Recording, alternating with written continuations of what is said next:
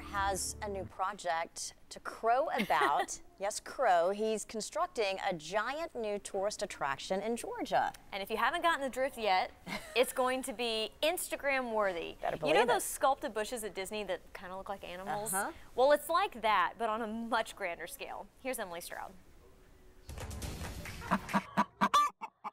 They're famous for their chickens. Burmese chickens strutting through the town of Fitzgerald in south central Georgia.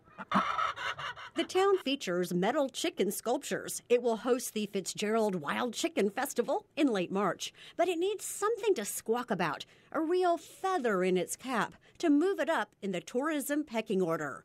Mayor Jim Puckett pitched an excellent idea. And some people think it's the greatest idea in the world. Some people think I've lost my mind. That's what people go to Fitzgerald for, not for the fried chicken, but just to look at the chicken. And now we're giving them more reason to do so with this scale of a beast. Joe Kite, known as Topiary Joe, is creating that beast. He and his crew here in Tellico Plains bend steel into frames that will be draped with living plants or moss or vines. You can see some of his creations in his yard on Cherahela Skyway. He's made thousands of topiary animals, from elephants to giraffes. He works on a giant scale, creating custom topiary for clients around the world. Building the Ferrari in Dubai for with the Formula One car inside of a Ferrari shop. That was absolutely fun. Topiary Joe and Mayor Puckett came up with this rendering, a giant topiary chicken. They started clucking all around the room, and I just joined in, and we were just having a good time. The mayor set his sights on a landmark in suburban Atlanta. We wanted to build a chicken bigger than the one in Marietta. The big chicken in Marietta is 56 feet tall.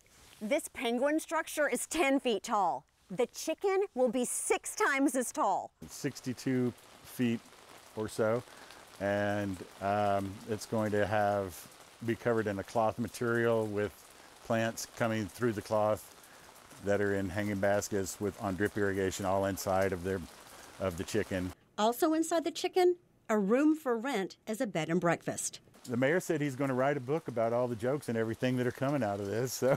You got any G-rated ones you can share with us? No. A book full of foul jokes. What do you call a gathering of chickens? Flock! Flock! I'll get some flock out of this, I'm sure. The town didn't have to scratch around for money to fund the $150,000 project. A tourism fund will pay for it. But we are using this to draw people to Fitzgerald, and so far it's done its job, and it's not even built yet. Topiary Joe isn't winging it. With careful planning, the steel structure should be ready for the Chicken Festival in March. Can't make this stuff up. I'm Emily Stroud, live at 5 at 4.